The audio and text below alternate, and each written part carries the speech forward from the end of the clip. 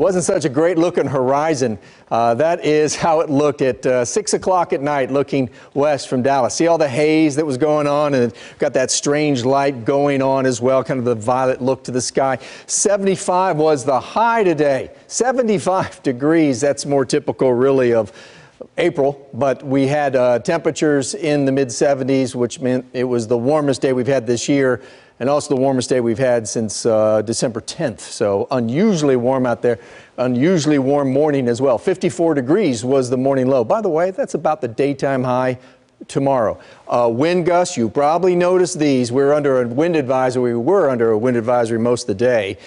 Of all the locations, the DFW airport reported the biggest wind at 58-mile-per-hour wind gust. At Alliance, it was 54-mile-per-hour wind gust. Jacksboro had one at 49 miles per hour. So all that strong wind coming out of the west picked up all that dust and brought it into the Metroplex.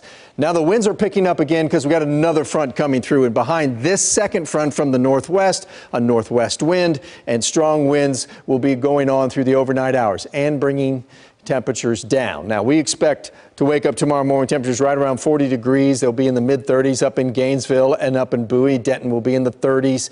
And as we look up to the north, we see this really cold air. This is the storm system, by the way, that gave us the big wind and the rain this morning.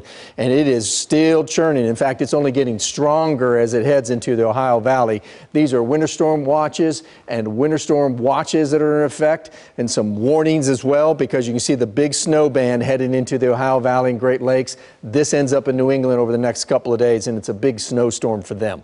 Hour by hour for our area shows we start around 40, we end up in the mid-50s. High temperatures will rebound. We'll slowly climb up as we start February. We'll end up about 70 degrees on Thursday before the next front comes through, and it looks like the next rain chances as well.